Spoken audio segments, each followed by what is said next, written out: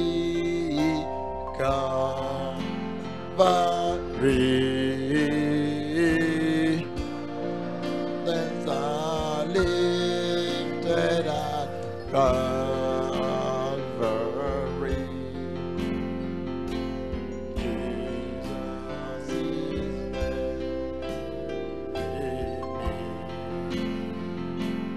Hallelujah. Hallelujah. Burdens are lifted at Calvary. Mizigo imeinuliwa Kalvari. Thank you very much. Asante sana. Father, in the mighty name of Jesus. Baba, katika jina kuu la Yesu. Lord, again we dedicate this service to you. Bwana, tena tunaiweka wakfu ibada hii kwako. And we ask you to commend our steps. Na tunakuuliza ukaendeleze hatua zetu. That Lord, it may be your will and not our will. Ya kwamba Bwana ikakuwe mapenzi yako na wala si mapenzi yetu. That be done here. Ya kwamba ikatendeke hapa. You have been a very good God to us. Umekuwa Mungu mwema kwetu. You made our cripples get up and walk from the ground. Ulisababisha viwete wote wakasimama na wakatembea kutoka kwa ardhi. Viwete wetu wakasimama kutoka kwenye udongo. Lord, you helped our cripples. You raised them from the dust. Bwana, ulisaidia viwete wetu ukawainua kutoka kwa udongo. And the blind Na vipofu that had given up hope of ever seeing light. ambao walikuwa wamekata tamaa ya kuwahi kuona nuru. Lord, you overruled the human situation. Bwana, ulitawala juu ya kila hali za kibinadamu. And now they can see. Na sasa wanaweza kuona. And you're continuing to touch the hearts of men. Na unaendelea kuiguza mioyo ya watu Across the entire earth. kote kote katika dunia. From this land. Kutoka katika nchi hii. May you bless this land. Hebu ukabariki nchi hii. That she may continue to be the classroom. Ya kwamba likaendelea kuwa darasa. For all the other nations to learn from. Kwa mataifa mengine yote yakajifunze kutoka on kwayo. the ways of God. Katika njia za Mungu. In these last days. Katika siku hizi za mwisho. In the mighty name of Jesus. Katika jina kuu la Yesu. Amen. Amina. Hallelujah. Hallelujah. Thank you so much. Asante sana. You can be seated in the mighty presence of the Lord. Mwaweza kuketi katika uwepo mkuu wa Bwana. Hallelujah. Hallelujah. What a blessed day we are having here today. Ni siku iliyobarikiwa kiasi gani tulionayo hapa hivi leo. That we can put time aside and meet. Ya kwamba tunaweza weka masaa kando na tukutane. To hear from the Lord. Kusikia kutoka kwa Bwana. To seek his counsel. Kutafuta ushauri wake. And his leadership at this hour. Na uongozi wake katika risaa hili. Now, in the first session. Sasa katika awamu ile ya kwanza. We saw very clearly. Tuliona waziwazi mno. What the Lord is saying to the church. Kile ambacho Bwana anasema kwa kanisa. At this critical hour. Katika saa hii nyeti mno. In the history of the church. Katika historia ya kanisa. And in that conversation. Na katika hayo majadiliano. I shared on the mighty vision of the coming of the Messiah. Nilishiriki kuhusu maono makuu kuhusiana na kukuja kwa Masihi. And then we read from Daniel chapter 12. Alafu tukasoma kutoka kitabu cha Danieli 12. And some very important issues came up. Na maswala nyeti mno yakaibuka. Which the Lord is actually driving into the heart of the church. Ambayo Bwana anayaleta katika mioyo ya kanisa. Key among them. Miongoni mwao iliyokuwa nyeti. Became the fact. Ikakuja kwamba swala. That the Lord is exhorting the church. Encouraging the church. Kwamba Bwana anahimiza kanisa. The Lord is pulling the church. Bwana anavuta kanisa. Towards himself. Kuelekea yeye binafsi. And asking the church. Na kuliuliza kanisa. To establish certain key fundamentals. Likaimarishe baadhi ya mambo muhimu. In her salvation. Katika wokovu wake. And we saw very clearly. Na tuliona waziwazi mno. That he talks about the divine registry of God. Kwamba anazungumzia kuhusu register ya kiungu ya Mungu. That in that registry. Ya kwamba katika hiyo register. The Lord is keeping a record. Bwana anahifadhi rekodi. A record of the names of the righteous people. Rekodi ya majina ya watu wenye haki. People that walk in the fear of God. Watu watembeao katika hofu ya Bwana. And that this record is not a fairy tale, it's not a storybook. Na kwamba hii rekodi sio tu hadithi. It's a real record in the kingdom of God.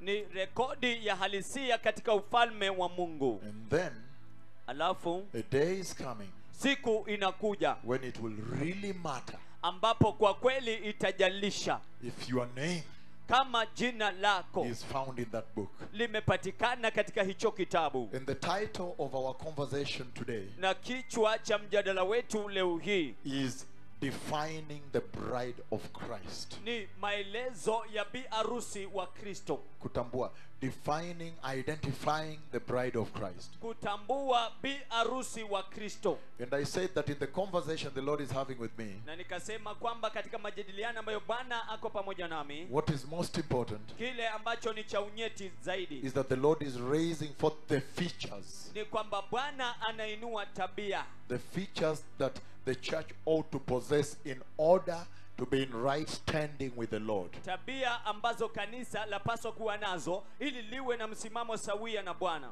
And among them we have seen Na now. miongoni mwao tumeona sasa, He's saying anasema that a day comes ya kwamba siku inakuja when it will be key wakati ambapo itakuwa nyeti, that your name must be found, kwamba jina lako lazima lipatikane, written limeandikwa in that book of life. katika hicho kitabu cha uzima. And we've gone further also Na tumeenda mbali pia to say that that church he celebrates, kusema kwamba ilo kanisa ambalo analisherehekea, the my people church, those are my people, kanisa la watu wangu, with them. kwa hivyo anajitambulisha kwa karibu na wao. And I wanted to raise up some of those features that you may ask yourself some serious questions. Na nilitaka kuibua baadhi ya hizo tabia ili kwamba ukajiulize baadhi ya maswali ya kumaanisha, Because I said kwa sababu nalisema there are several scriptures in the Bible that actually define the my people church. maandiko kadhaa katika Biblia ambayo yanaelezea kanisa la watu wangu. And I mentioned one of them in passing, the book of 2 Corinthians chapter 6 verses 14 to 18. Na nikataja baadhi yake katika kupitia Wakorintho wa pili mlango wa 6 mstari wa 14 kuendelea. And key among the things raised there, the features raised there, Na ile kuu miongoni mwa maswala yaliyoibuliwa pale, he says anasema that elect, that group of people, hicho kikundi cha watu wateule, they are a church that is separated. wao ni kanisa ambalo limetengwa, Separated from the moral decay of this world. limetengwa kutokana na muozo wa hulka ama tabia ya ulimwengu huu. And he says, Naye anasema if you go to a feast ikiwa utakwenda kwenye sherehe and you take some barbecue beef na uchukue nyama ya barbecue ambayo imechomwa ambayo imechomwa and eat that beef, na ukakule hiyo nyama, and then you say, I have some extra left, alafu useme niko na ya ziada ambayo imebaki, then you say, let me take this consecrated beef alafu aseme wacha nichukue nyama iliyowekwa wakfu and fold it in my garment na nikaikunja nikaiweke katika vazi langu and take it home. na nikaichukue nyumbani. Is it still consecrated? Je, bado ingali imewekwa wakfu? Thank you. I see a lot of people shaking their heads that no, it cannot. Asante. Naona baadhi ya watu wakitingiza vichwa wakisema haiwezi. In other words, Kwa maneno mengine, that you cannot mix light with darkness. kwamba uwezi ukachanganya nuru na giza. In other words, Kwa maneno mengine, he's saying anasema that every time you add darkness to the light you have received, kwamba kila wakati unapoongeza giza kwa ile nuru ambayo umeipokea, it is always equal to darkness. kila mara inatoshana tu na giza. Even the salvation we received from Jesus is a separated salvation. Hata wokovu tuliopokea kutoka kwa Yesu ni wokovu ambao umetengwa. And I want to move on step by step Na ningependa kusonga mbele hatua kwa hatua to elucidate, to open up this tremendous vision that the Lord is using to speak to the church. nikaweze kufunua maono haya ya ajabu ambayo Bwana anaitumia kuzungumza na kanisa. And the important questions came up. Na swali nyeti likaibuka. The question then became, Swali basi likawa, because he said kwa sababu alisema that the multitude that were asleep in the dust of the earth, kwamba wengi wa umati waliokuwa wamelala katika mavumbi ya dunia they awoke, they were waken up. waliamshwa. And he says, Naye akasema after that resurrection, baada ya kufufuliwa huko, one group was taken up into the eternal kingdom of Jehovah. kikundi kimoja kikachukuliwa katika ufalme wa Yehova wa milele. And he said the other group went to hell. Na akasema kikundi hicho kingine kikaenda jehanamu. And then he said, Alafu anasema among those that were resurrected for the kingdom of Jehovah our God, miongoni mwa wale waliofufuliwa kuingia katika ufalme wa Yehova Mungu wetu, he says anasema there were two subgroups. kulikuwa na vikundi viwili vidogo. And he said Naye anasema that one subgroup constituted those he defines as who were wise people. kikundi kimoja kiliashiria wale watu waliokuwa wenye hekima. And the other subgroup, he said, were those who led, in fact you can say the teachers of righteousness, those who led people to the righteousness of the Lord. Na kile kikundi kingine haswa unaweza kuwaita walimu wa uhaki, wale walioongoza wengi kutenda uhaki. And then the question became, Basi swali likafanyika, Church of Christ, kanisa la Kristo, ever since you became born again, tangia ulipookoka, have you really led people to the righteousness of the Lord? je, umewaongoza watu katika uhaki wa Bwana? Also, Pia ever since you became born again, tangia ulipookoka, have you really led people to the wisdom of God? je, kwa kweli umewaongoza watu katika hekima ya Mungu? Saying Akisema that when we practice salvation, ya kwamba tunapotekeleza wokovu, that at the center of Christian worship ya kwamba iliyo ya kati katika ile ibada ya Mkristo is the evangelism we do. ni uinjilisti ambao tunautenda. Meaning, Kumaanisha what we do becomes evangelism. kile tunachotenda inafanyika uinjilisti. The world can see. Ulimwengu unaweza ukaona. And I said, Nami nikasema the serious questions have arisen in the conduct of the present church.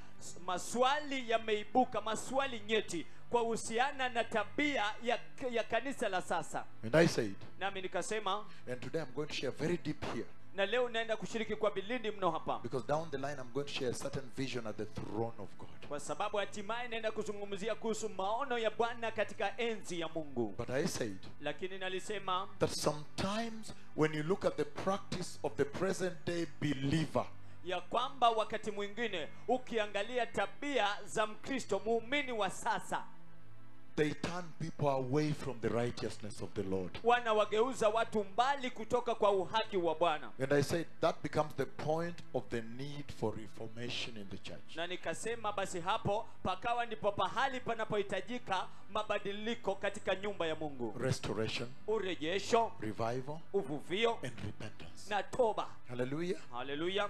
I want to move a little further now. Nataka nisonge mbali kidogo sasa.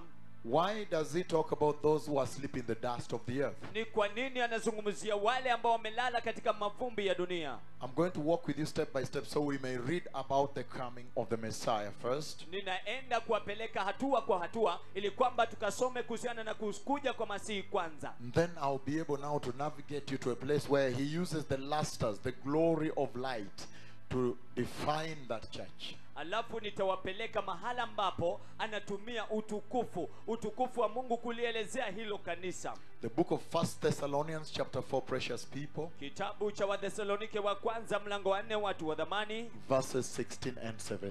mstari wa 16 na 17. 1 Thessalonians chapter 4.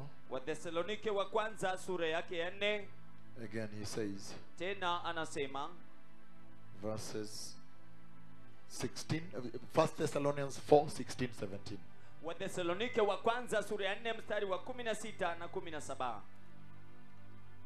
Once you're there, you can shout amen to me. Ukishafika pale sema amina kwangu. Thank you. Asante. He says, can I read now? Je, Thank naweza- you. He says, for the Lord himself will come down from heaven with a loud command, with the voice of the archangel, and the trumpet call of God, and the dead in Christ will rise first. Kwa maana Bwana mwenyewe atashuka toka mbinguni akitoa amri kwa sauti kuu, pamoja na sauti ya malaika mkuu na sauti ya tarumbeta ya Mungu, na wale waliolala mauti wakiwa wanamwamini Kristo watafufuka kwanza.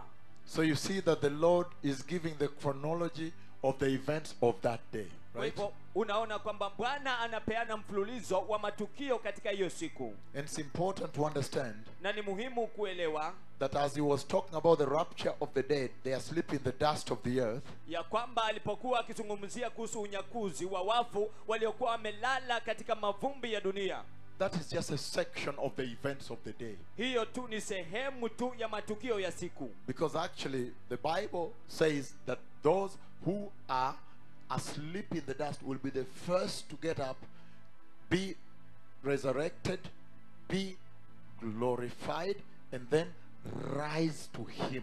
Kwa sababu Biblia inasema kwamba wale waliolala katika mavumbi ya dunia ndio watakuwa wa kwanza kufufuliwa, kubadilishwa na kuinuka na kwenda kuwa pamoja naye. And that is now the resurrection. Sasa huko ndiko kufufuliwa. And then Alafu he now says, when we read further, those who are still alive at that time and Christian. sasa anasema tutakaposoma zaidi kwamba wale watakuwa wako hai na Wakristo. He said, those will be translated.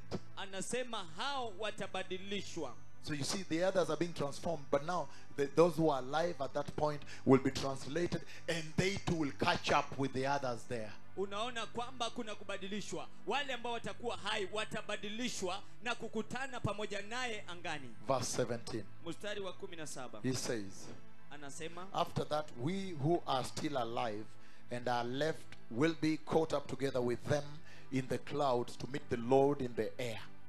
baada ya hilo sisi tulio hai bado tuliosalia tutanyakuliwa pamoja nao katika mawingu ili kumlaki Bwana hewani. And so we will be with the Lord forever. Hivyo tutakuwa pamoja na Bwana milele. And so that is very powerful. Na hivyo basi hiyo ni ya nguvu sana. Because he's saying that those who are asleep in the dust they will resurrect first, be transformed to glorious bodies and garments, which I'm going to share very shortly on, and then meet the Lord in the sky. After that, we who are still alive, translated to catch up with them there. Kwanza kabisa anasema kwamba wale waliolala katika mavumbi watabadilishwa na mavazi, nitazungumzia hiyo, kisha watapaa juu, alafu sisi ambao tuko hai tutabadilishwa, alafu tutakutana naye angani. For the Lord himself, kwa kuwa Bwana mwenyewe on that day will come down. katika hiyo siku atashuka chini. And yet we know very well Na ili hali twajua vyema kabisa that in the book of Acts chapter 1 verse 11, ya kwamba katika kitabu cha Matendo ya Mitume mlango wa kwanza mstari wa when 11, he was taken up, wakati alipochukuliwa juu.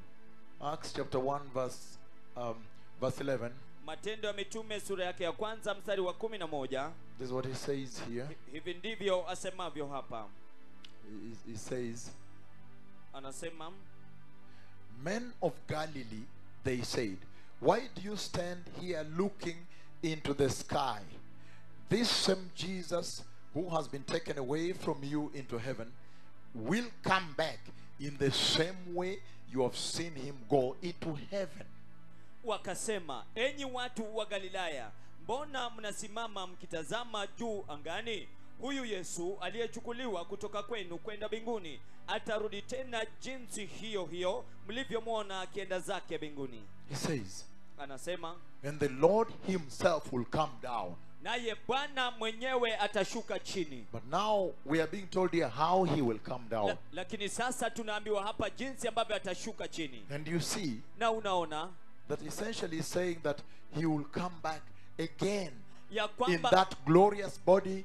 He will come back again with the cloud. ya kwamba atakuja tena na huo mwili wa utukufu, na huo mwili wa utukufu atarudi tena katika wingu. Hallelujah. Hallelujah. And then Alafu if you read the book of John chapter 11 verse 11, ukisoma kitabu cha Yohana sura ya 11 mstari wa 11, he's spoke to the disciples. alizungumza na wanafunzi. He said, our friend Lazarus has fallen asleep. Akasema rafiki wetu Lazaro amelala tu.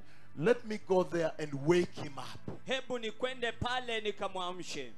And that's why Na hiyo ndio sababu he now shows me sasa ananionyesha they are asleep in the dust of the earth. wamelala katika mavumbi ya dunia. Wale ambao walilala katika mavumbi ya dunia, Wale ambao walilala katika mavumbi ya dunia wakiamuka.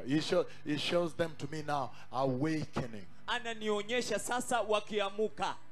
You see that now? Waona hiyo sasa? But who are these? Lakini hawa ni kina nani? That is now the serious question. Sasa hilo ndilo swali nyeti. Because he said in this conversation with me, Kwa sababu alisema katika majadiliano haya pamoja nami, and the majority of them have remained in the dust of the earth. na wengi wao wamebaki katika mavumbi ya dunia. By the way, I know so much detail that I have not shared, some of which I have not shared. Some of which I don't share because of time also. Hata hivyo nina vipengele vyake ambayo hata siwezi nikashiriki kwa sababu ya wakati. For example, Kwa mfano, I also know pia ninajua when all of them have seen the day, so it will take place. nimekwisha iona hiyo siku, kwa hivyo itatendeka. The same way I prophesied the earthquake coming to Mount Everest. Vile vile nilivyotoa unabii kuhusu mtetemeko wa ardhi ambao ulikuwa unakuja mlima Everest, to shake the biggest, heaviest mountain on the earth, the heaviest. kutingiza mlima mzito zaidi katika dunia. That people used to go there to just sit on the slopes and gaze at the sun and meditate and worship. You see, so if I speak that, I say he's coming to shake that mountain. Ya kwamba watu walikuwa wanakwenda pale kileleni na kujifurahisha na Na kuabudu, kuketi pale na kuabudu jua na mambo mengi pale. na kuketi pale na kuabudu jua na mambo mengi pale. And so, Na hivyo, and then it comes to pass. alafu inakuja kutimia. You see that now? Waona hiyo sasa? The same way I talk about Katrina, New Orleans, my son, where are you? Vile vile nilivyonena kuhusu Katrina, New Orleans, And then it comes to pass. alafu ikakuja kutimia. Is the same way Ni jinsi ile ile what I'm discussing today regarding the day I have seen.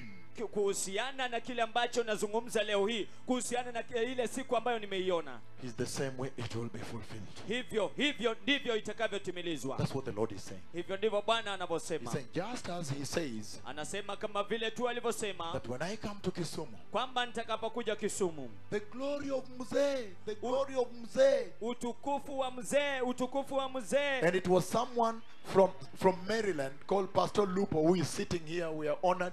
Na ni mtu kutoka Maryland anaitwa mchungaji Lupe, ameketi hapa, tunamheshimika. Pastor Lupo with his wife, Mchungaji Lupo na mke wake they are the ones who asked that prophecy we've had it. What's the meaning of the word Mzee? wakasema huo unabii tumeusikia, basi maana ya mzee ni nini? And then a big discussion began in the web. Alafu mjadala mkubwa ukaanza kwenye mtandao, Until the people from our radio station said, no, it means the Ancient of Days.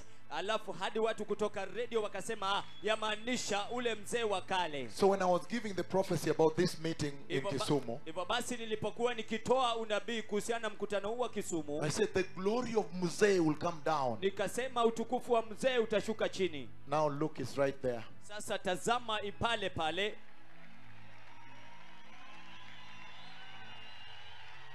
And so the Lord is speaking very profound to the church in that way. Na hivyo basi Bwana anazungumza kwa upana sana kwa kanisa kwa njia hiyo. He's saying Anasema that look, kwamba tazama, the same way he's saying these things and they are coming to pass jinsi ile ile anaposema mambo haya yatakuja kutimia, is the same way the day he's announcing will come to pass. ni vile vile ile siku ambayo anaitangaza itakuja kutimia. But let me move on this. Lakini hebu nikasonge katika And haya. so you see Na hivyo basi unaona that the Lord is speaking to the current church. kwamba Bwana analinenea kanisa la sasa, And he's telling them through this vision here na anawaambia kupitia haya maono hapa that look, kwamba tazama, this is the hour of wisdom in the church. hili ndilo saa la hekima katika kanisa. Can I repeat this? Je, naweza nikarudia haya? That if you have been waiting for an hour, Kwamba ikiwa umekuwa ukingojea saa, where wisdom will really count in the church. ambapo kwa kweli hekima itahesabika, itahitajika katika kanisa. He says, don't wait anymore. Anasema usingojee tena Because sasa, that hour has arrived. kwa sababu saa hilo limekwisha wasili. Yeah, because the Lord will come for the church. Kwa sababu Bwana atalijia kanisa, And that wisdom will now matter. na hiyo hekima sasa itajalisha. And then Na alafu he's using that to say another thing again. anatumia hiyo kusema jambo lingine tena. He's saying Anasema that you are the generation of wisdom in the kwamba church. ninyi ndio kizazi cha hekima katika kanisa. In other words, you are the church. Kwa maneno mengine, nyie ndio kanisa. You are the church that will walk in that wisdom. The coveted church. Coveted church. Nyinyi ndiye kanisa ambalo mtatembea katika hiyo hekima, kanisa ambalo linatamaniwa. But have you embraced that? That's the question. Have you embraced it? Lakini je, swali ni umeikumbatia hiyo? In other words, you are the generation of wisdom in the church. Kwa maneno mengine, nyie ndiye kizazi cha hekima katika kanisa, Where wisdom is the fear of God. ambapo hekima ni kumcha Bwana. And I said there are certain things when you look at the present day church that you people preside over. Na nikasema kuna baadhi ya mambo ukiangalia katika kanisa la sasa ambao nyie watu mnasimamia. There are certain things you just look and you say that surely this does not reflect the fear of God. Kuna baadhi ya mambo ambayo unaweza ukayaona na useme kwa hakika hii haiashirii hofu ya Mungu. For example, there are abortions in the church. Kwa mfano, kuavya mimba katika kanisa. The nudity of women in the church. Women wearing tight skirts for you to see their bodies, their anatomy as they worship. That is immoral. You know that is immorality. Wanawake kutembea uchi katika kanisa, wavalia longi ambazo zinawabana kwamba wewe ukaweze Longi kutazama. ama sketi. In fact, trousers or skirts that are tight for you to see their anatomy. Now that definitely is evil and sinful. Longi ama sketi ambazo zinawabana ili ukaweze kuona maumbile ya miili yao, hiyo ni usherati katika kanisa. Then the question becomes, Basi swali lafanyika, if he or she, whoever it is dressing that way, had the fear of God. yeye awe wa kiume ama wa kike anayevalia hivyo, je, ako na hofu ya Mungu? If they had the fear of God, Ikiwa wangalikuwa na hofu ya Mungu, wouldn't they have questioned themselves? je, si wangejiuliza swali wenyewe? Because every person has capacity. He has put in us capacity to detect what is evil and what is right. Kwa sababu kila mtu amehakikisha kwamba ameweka uweza wa kuweza kutambua yaliyo mabaya na mema. And so that's why I'm saying Na hiyo ndio sababu ninasema the anointing for this hour upako wa risaa hili is meant to reveal sin, unasababishwa kufunua dhambi, that then people may repent. ya kwamba basi watu waweze kutubu. Then the next thing is, this is again now the hour of righteousness. Alafu kitu kingine, hili ndilo saa la uhaki. Hallelujah. Hallelujah. Can I now move deeper onto this now? Je, naweza songa vilindini kwa hii sasa?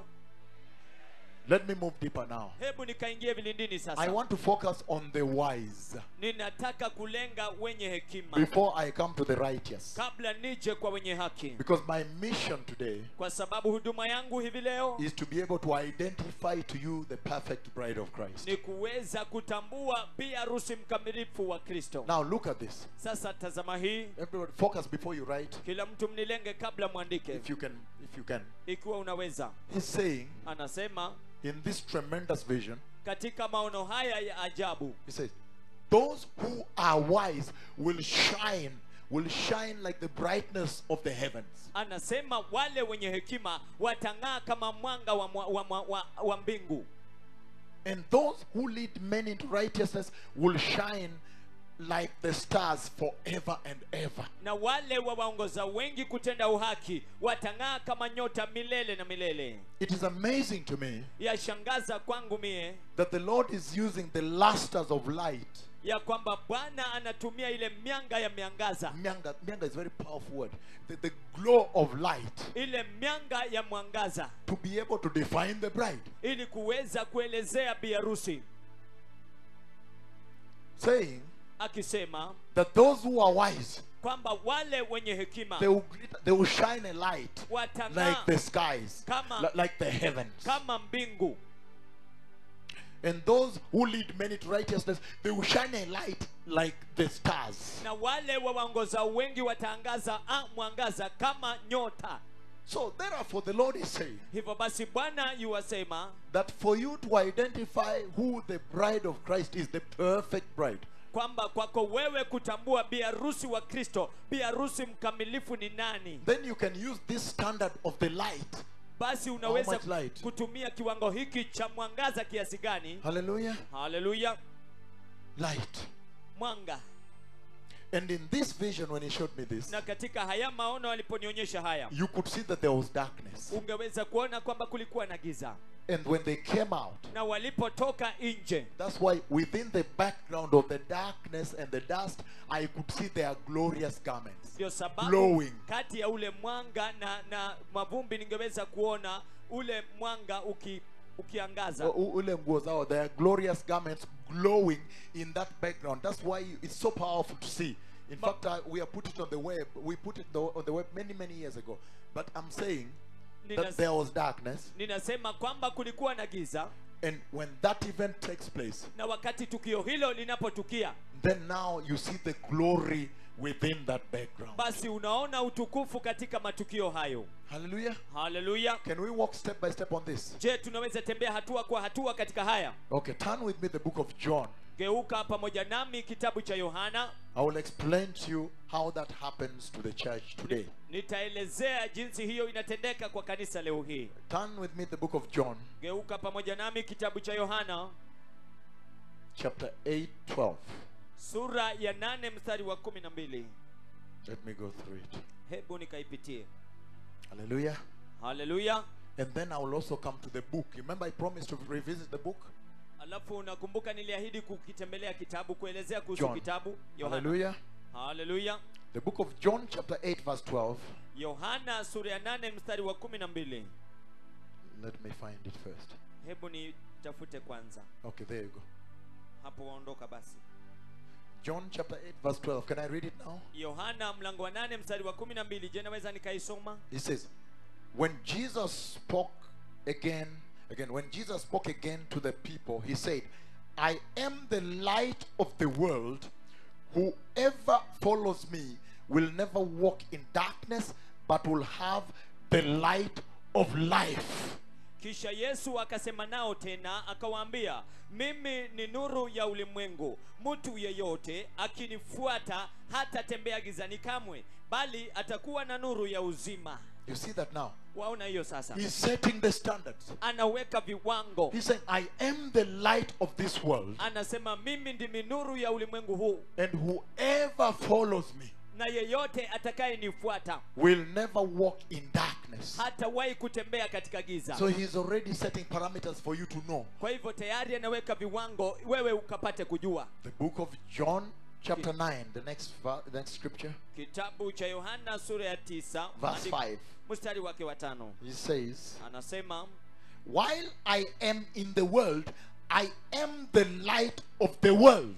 wakati niko ulimwenguni, mimi ni nuru ya ulimwengu. So he set it out very clearly Kwa hivyo aliweka wazi wazi mno that he is about light, kwamba inahusiana na nuru, that he is the light of this world. kwamba yeye ndiyo nuru ya ulimwengu huu. Now let us look at the church then. Sasa wacha tulitazame kanisa Can we basi. go to Matthew chapter 5 and now try to see the church, the bride? Hebu tuende katika Mathayo sura ya 5 tujaribu kuona bi arusi. Matthew chapter 5, precious people, 14 to 16. Mathayo sura ya 5 watu wa dhamani, mstari wa 14 hadi 16. Step by step, are you following me? Hatua kwa hatua, je, mwanifuata? Thank you. Asante. Matthew chapter 5, 14 to 16. Sura ya 5 mstari wa 14 hadi 16. What an awesome day. Ni siku ya ajabu kiasi gani? What an awesome country, Kenya. Ni nchi ya ajabu kiasi gani Kenya? Where the top leadership of government can be sitting and making notes, taking the word in the broad sunny day, sunny summer day. Mahali ambapo viongozi wa nchi. Aren't you longing for that in your countries? Je, hamutamani hiyo katika nchi zenu? Only 2 people did long for it. Ni watu wawili tu ambao wanatamani hiyo. Hallelujah. Hallelujah. Learning about the perfect bride, that you may be that church and enter eternity. kujifunza kuhusu bi harusi mkamilifu, kwamba Hallelujah. mkajue hiyo na mkaingia katika umilele. Matthew chapter 5 verses I say 14 to 16. We can start 13. Mathayo mlango wa 5 nilisema kuanzia mstari wa 14 hadi 16, tuweza anzia mstari wa 13. You are the salt of the earth, but if the salt loses its saltiness, how can it be made salty again? It is no longer good for anything except to be thrown and to be trampled underfoot. Ninyi ni chumvi ya ulimwengu, lakini chumvi ikipoteza ladha yake, yawezaje kuridhishwa ladha yake tena? Haifai tena kwa kitu chochote ila kutupwa nje ikakanyagwe na watu. Remember, he had said earlier, Kumbuka alikuwa amesema mwanzoni, I am the light of this world. mimi ndimi nuru ya ulimwengu huu. Now he says verse 14, Sasa yuasema mstari wa 14, you are the light of the world. ninyi ni nuru ya ulimwengu. He's using light Anatumia nuru to define himself kujieleza mwenyewe and to define the perfect bride. na kuelezea bi harusi mkamilifu. So there is a light Kwa hivyo kunayo nuru that the church ambayo kanisa is supposed to be a meeting. inapaswa kuangaza. Hey. Hallelujah. Hallelujah. Can I continue? Je, naweza kuendelea? And he says, a town built on a hill cannot be hidden, Mji uliojengwa kilimani hawezi ukafichwa, neither do people light a lamp and put it under a bowl. wala watu hawawashi taa na kuifunika kwa bakuli. Instead, they put it on a stand and it gives light to everyone in the house. Badala yake huiweka kwenye kinara chake, nayo utoa mwanga kila mtu aliyemo ndani ya ile nyumba aweze kuona. In the same way, Vivyo hivyo, let your light shine before others, nuru yenu iangaze mbele ya watu wengine, before man, mbele ya watu, where man is equal to men and women. ambapo watu inalinganishwa tu wa kike na wa kiume. Shine before others, Ukaangaze kwa wengine, that they may see the good deeds ili wapate kuona matendo yenu mema, and glorify your Father in heaven. wamtukuze Baba yenu aliye mbinguni. And the only thing that is good to God is holy. Na kitu chochote ambacho ni kizuri kwa Mungu ni takatifu. So in other words, he's saying Kwa hivyo kwa maneno mengine yuasema that let your light shine to the man, to the world, kwamba wacha nuru yenu ikaangaze kwa ulimwengu, that men may see your holy deeds kwamba wanadamu wapate kuona matendo yenu ya and utakatifu, begin to glorify your Father in na heaven. wakaanze kumtukuza Baba wenu wa mbinguni. He's using light Anatumia to nuru define the perfect bride. kuelezea bi harusi mkamilifu. Hey. Hey, So there is a light kwa hivyo kunayo nuru that the present church, the current church, kwamba kanisa la sasa is supposed to be a meeting. linapaswa kuangaza. But let's just stop here and think about it this way. Hebu tukomee hapo na tufikirie kuhusu hii. For me, from this vision, Kwangu mimi kutoka kwa haya I maono, could see the darkness that consumed the earth ningeweza kuona lile giza liloitanda juu ya dunia, and the glory that came up. By the way, it is the glory that hits the soil.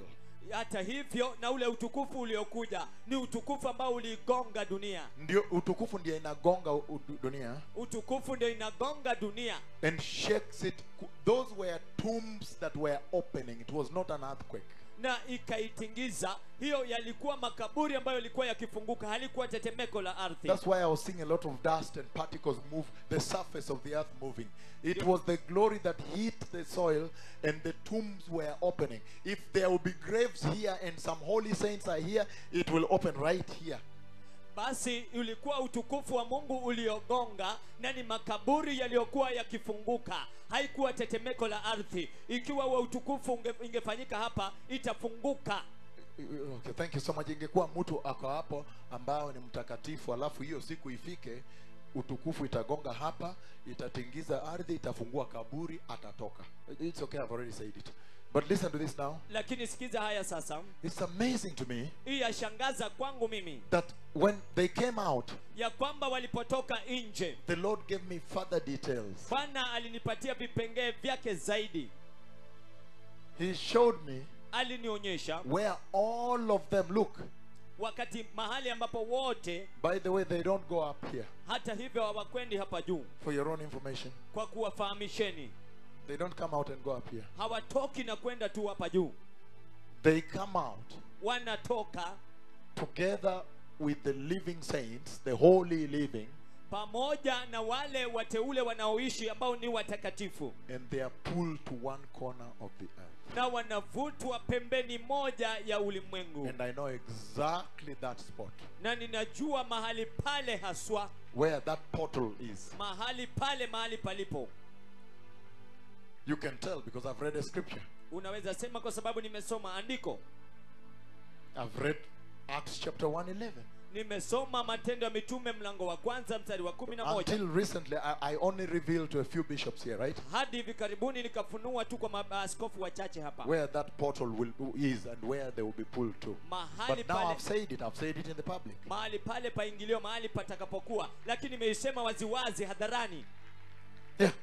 Ndio. He said, know ye not Je, hamjui that this same Jesus, kwamba huyu Yesu who has been taken away from you ambaye amechukuliwa kutoka kwenu in that glorious body of his, katika huo mwili wa utukufu wake, together with the cloud, pamoja na wingu, will come back in the same way? atarudi katika njia ile ile. Hallelujah. Haleluya. So you see that today the Lord is releasing some deeper secrets here. Kwa hivyo unaona hiyo leo Bwana anaachilia baadhi ya siri za vilindini hapa. So they are all pulled to one corner, Kwa hivyo wote wanavutwa kwenda pembe moja fulani, where the portal is. mahali ingilio lipo, And as they enter, the cloud covers. na wanapoingia basi wingu lafunika. But I want to mention these precious people. Lakini nataka kutaja haya watu wa dhamani. Just focus on me. Mkanilenge tu. Look at this now. Angalia hii sasa. In that vision, there was darkness, and then they were coming out. So there was the glory in the background of that darkness. Katika hayo maono kulikuwa na giza wanapotoka. Kwa hivyo kulikuwa na utukufu katika matukio hayo. In fact, if you see the image we posted on the web many years ago after that vision, of course I sit with graphics designers, we try to put it on the web. If you see the image we posted on the web, Hata hivyo ukiona ile picha ambayo tuliweka katika mtandao miaka mingi iliyopita, you see as if the sun is coming out. waona kana kwamba jua ndio linachomoza.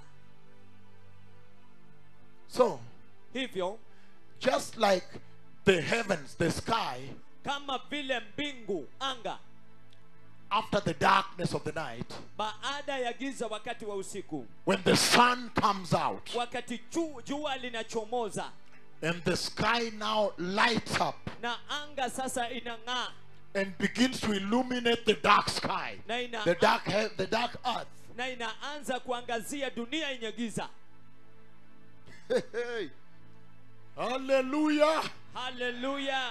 Just like after a dark night, Kama vile tu wakati wa usiku wa giza, and then the sun begins to come out, alafu jua linaanza kuchomoza, illuminating the skies, the heavens. ikiangaza anga, ikiangaza na mbingu. And then the heavens now begin to change the countenance of the dark earth. Alafu sasa mbingu inaanza kubadilisha ile taswira ya dunia yenye giza. So is the wise church Hivyo ndivyo lilivyo kanisa la wenye hekima supposed to be. linapaswa kuwa.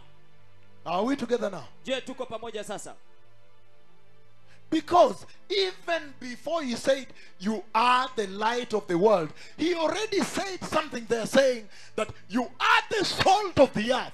Kwa sababu hata kabla ya kusema kwamba ninyi ndio nuru ya ulimwengu, alisema kitu kwamba ninyi ni chumvi ya dunia. Meaning, Kumaanisha in defining the perfect bride of Christ, katika kuelezea bi harusi mkamilifu wa Kristo, she must be found lazima apatikane to have capacity kuwa na uwezo to change, ya kubadilisha, transform, kubadilisha, illuminate kuangaza this dark earth. dunia hii yenye giza totoro. I said we are going to define her. Nikasema tunaenda kumwelezea. Now we are seeing the basic tenets of that church. Sasa tunaona tabia za hilo kanisa. And I don't have much time to prevail on this because I need to move to another and bring you to a vision at the throne that also helps define that church. I need to move there. Sina muda mwingi, nahitaji kusonga kwa maono katika madhabahu ama katika enzi. Alafu kisha niletee vipengee vyake pia. And that's why when you come from all your countries, wherever you come from, very far away, it's important that I give you this message. Na ni muhimu kwamba mnapotoka katika nchi zenu mbali sana, popote pale mlipotoka, ni muhimu kwamba niwapatie ujumbe huu, to take you to the throne of God and give you the vision from the throne. kuwapeleka katika enzi ya Mungu na niwapatieni maono kutoka katika enzi ya Mungu. He's saying, anasema that every time you look at the sky at sunrise, ya kwamba kila mara unapoangalia anga wakati wa machweo ya jua, it gives hope inapeana tumaini to a previously dark world. kwa ulimwengu uliokuwa na giza hapo nyumae.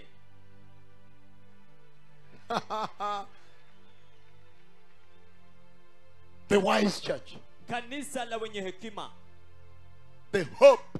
tumaini. She is the hope Yeye ni tumaini of this dark world. ya ulimwengu huu mwenye giza. Do you see that in you? Je, waona hiyo ndani mwako? Do you see that in you? Je, waona hiyo ndani mwako? Can I move on a little bit? Je, naweza songa mbele kidogo? And then I don't want to deal with the wise, the righteous rather. I want to handle the wise first. Sitaki kuenda kwa wenye haki. Nataka nishughulikie wenye hekima kwanza. Because the righteous are also so powerful. Kwa sababu wenye haki pia ni ya nguvu kabisa. Because I will talk to you Kwa sababu nitawazungumzia how the Lord uses the constellation of the stars. jinsi ambavyo Bwana anatumia ule uangavu wa nyota. And the way the stars are the way they beautify the heavens. Na jinsi ambavyo nyota wanarembesha mbingu. And so he says there is a church Na hivyo basi anasema kunalo kanisa that is supposed to beautify heaven. ambalo linapaswa kurembesha mbingu. But let us go step by step first with the wise, and then we come to the righteous, then I'll go to the throne, right? Lakini kwanza wacha twende hatua kwa hatua. Twende kwa wale wenye hekima, alafu tutarudi kwa wale wenye uhaki, alafu tutaenda kwa enzi. So you see the way he uses the glory, the glow. Kwa hivyo basi waona jinsi ambavyo anatumia utukufu, ule mwangavu. Because Kwa sababu Christ Jesus is the light of this world. Yesu Kristo ndiye nuru ya ulimwengu huu. And so that means Na basi hiyo yamaanisha when he says anaposema you are the light of this world, ninyi ndinyi nuru ya ulimwengu huu, then he's saying basi anasema that the perfect bride that walks after me ya kwamba biharusi mkamilifu atembaye mbele zangu is a church that taps on my light ni kanisa ambalo linategemea nuru yangu, and then communicates it alafu inaiwasilisha to the dark world. kwa ulimwengu wenye giza. Can I finish with the wise? The book of Daniel chapter 12 verse 10. Hebu nimalizie na wenye hekima katika kitabu cha Danieli 12 mstari wa 10. Hallelujah. Hallelujah. Rachel, are you walking with me? Rachel, watembea Very pamoja well. nami. I Vyema. see you enjoying the scripture. Ninaona ukifurahia maandiko. So you can go preach it, my daughter. Kwa hivyo unaweza kwenda ukaihubiri binti wangu. Okay, now Daniel chapter 12 Danieli 12 verse 10. mstari wake wa I 10. will add a little bit to expand a little bit more. Nitaongezea kidogo kuipanua kidogo. Hallelujah. Hallelujah. Well, hallelujah. Hallelujah. Okay, Daniel chapter 12 where we were, but I'm now going to verse 10. Danieli 12 mahala tulipokuwa, lakini sasa nakwenda mstari wake wa 10. I promised it. Now we can go. Niliahidi, basi tuweza ondoka. Hallelujah. Hallelujah. Verse 10 he says, Mstari wa 10 asema, many will be purified and made spotless and refined, but the wicked will continue to be wicked. wengi watatakaswa na kuokolewa mawaa na kuondolewa mawaa na kuwa safi, lakini waovu wataendelea kuwa waovu. None of the wicked will understand, but those who are wise will understand. Hakuna mmoja wa waovu atakayefahamu, lakini wale wenye hekima watafahamu. Again now, he talks about the wise. Tena sasa anazungumzia wenye hekima. And now what he's doing, Na sasa kile ambacho anatenda, he's saying, anasema the dichotomy, there will be two. ya kwamba kutakuwa na wawili, The wicked and the wise. waovu na wale wenye hekima. He's saying Anasema that the wise will have a certain understanding. ya kwamba wenye hekima watakuwa na ufahamu kiasi fulani. understanding of the times, ufahamu wa nyakati, understanding of the requirements, ufahamu wa matakwa, understanding of the mysteries of God at this hour. ufahamu wa siri za Mungu katika saa hii. And he says, Naye anasema it's so powerful when he uses this, ni ya nguvu sana anapotumia hii, because he says wise will shine like the brightness of the skies, kwa sababu of the wasema heavens, wenye hekima watang'aa kama mwanga wa mbingu, meaning affecting the dark world. kumaanisha itaathiri dunia yenye giza. Now Sasa he says at this place anasema mahali hapa that the wise kwamba wenye hekima will have understanding. watakuwa na ufahamu. And then I began to understand Alafu kisha nikaanza kuelewa that this is the gift. kwamba hii ndio zawadi, kipawa. Kipawa. Hiki ndicho kipawa. This is the gift. Hiki ndicho kipawa. That when the wise church, I am trying to identify for you here, Ya kwamba wakati kanisa la wenye hekima ambalo najaribu kuwaelezea hapa will begin to operate in the gift of understanding. litaanza kufanya kazi katika kipawa cha ufahamu. She will help this dark generation Atasaidia ulimwengu huu mwenye giza to know kujua how to navigate themselves, jinsi ya kujiendeleza wenyewe, how to live in this difficult hour jinsi ya kuishi katika saa hii lenye ugumu, in the fear of God. katika hofu ya Mungu. I thought that was the point at which she will beam the heavens, the bright heavens, to the dark earth. Nafikiria huo ndio wakati ambapo alipaswa kuangaza mwanga unaong'aa wa mbingu kwa ulimwengu wenye giza. In other words, he's saying Kwa maneno mengine yasema that the wise church kwamba kanisa la wenye hekima will have insight, litakuwa na kule kujua kwa undani, deeper, very powerful, kwa undani. You will have deeper insight into the things of God at this hour. kule kujua kwa undani wa vilindini katika saa hii ya mambo ya Mungu. And because of that, Na kwa sababu ya hiyo, when she begins to operate in that gift of understanding, anapoanza kufanya kazi katika kipawa hicho cha ufahamu, then she will affect basi ataathiri the dark church. kanisa lenye giza. Hallelujah. Haleluya. Which means, Inayomaanisha if you were to define her, ikiwa ulikuwa umweleze, then you are to say basi unapaswa kusema that the wise bride of Christ, the wise church, kwamba kanisa ambalo ni lenye hekima, bi harusi, is wise unto the words of Jesus. yeye ana hekima kwa maneno ya Yesu, Is wise unto the doctrine of Jesus. ana hekima kuhusiana na mafundisho ya Yesu, Meaning she's aware kumaanisha anajua that the gospel of Jesus kwamba injili ya Yesu is about the doctrine of the cross, inahusiana na mafundisho ya msalaba, doctrine of the blood, mafundisho ya damu, doctrine of repentance, mafundisho ya toba, doctrine of holiness, mafundisho ya righteousness. haki. She knows it. Anaijua, She's aware. anajua.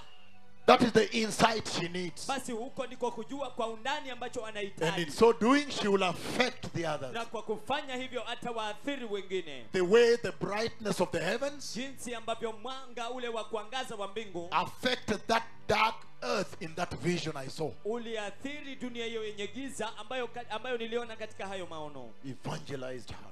na ikamhubiria, ikafanya uinjilisti kwake. She'll be wise unto salvation. Atakuwa mwenye hekima kwa wokovu. Hallelujah. Haleluya. Isn't that awesome?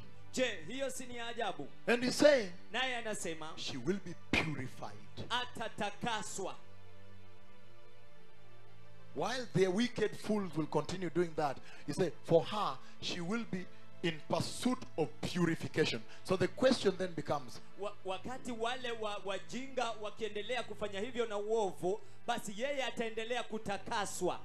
the question then becomes, Basi swali linakuwa, Church of Christ, kanisa la Kristo, have you perpetually pursued purification? je, kwa kuendelea umefuatilia utakaso? Hallelujah. Haleluya. Can I go to the book because of time? I want to get to the throne eventually. Je, naweza kwenda katika kitabu, maana hatimaye nataka kuingia katika enzi. The book. Kitabu. Because today I said I'm going to elucidate, to open bit by bit the features. And we found that their names must be found in the book. Kwa sababu leo nilisema ninaenda kuangazia, kupanua kidogo vipengee, nani tukapata kwamba majina yao lazima yapatikane yameandikwa kwenye kitabu. The book of Revelation chapter 3 verse 5. Kitabu cha Ufunuo wa Yohana sura ya 3 mstari wa 5.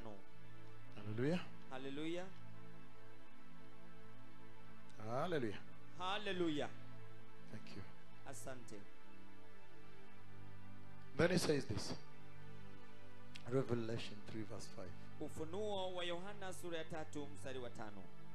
He says, Asema, the one who overcomes, yeye ashindaye. in this version he says the one who is victorious. Katika tafsiri anasema yule ambaye ni mshindi. But I love it when he says the one who overcomes, an overcomer. Lakini napenda vile anavyosema yeye ashindaye, mshindi. The Lord said, Bwana alisema, I have overcome the world. nimeushinda ulimwengu. Hallelujah. Hallelujah. I'm talking about the book. Nazungumzia kuhusu kitabu. Those whose names are in the book. Wale ambao majina yao yalikuwa kwa kitabu. He says the one who is victorious, Asema yeye ashindaye will like them be dressed in white. atavikwa vazi jeupe kama wao. White.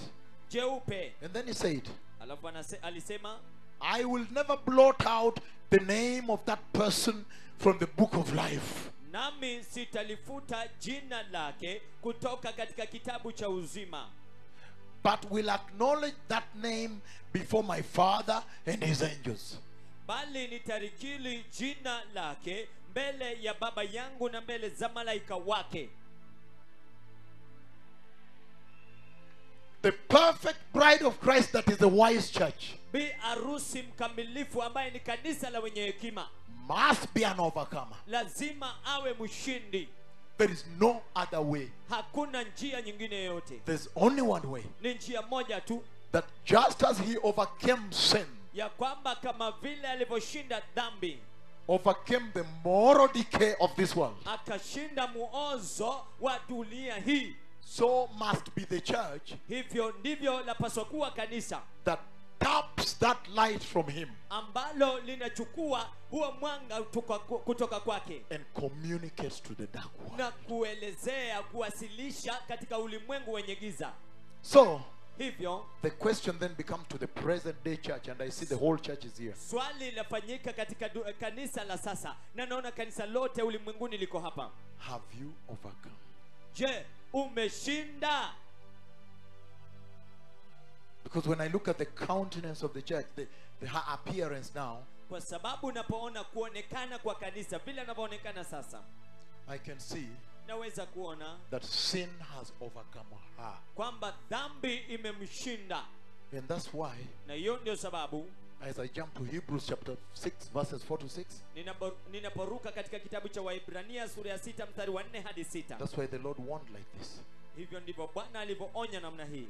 This thing about receiving Jesus Kitu hiki kuhusiana na kumpokea Yesu and the light of Christ, na nuru ya Kristo, his salvation, wokovu wake, and then to turn around alafu kugeuka and say, na kusema it looks like me, I'm defeated. yaonekana kana kwamba mimi nimeshindwa, I have not managed. sijajimudu.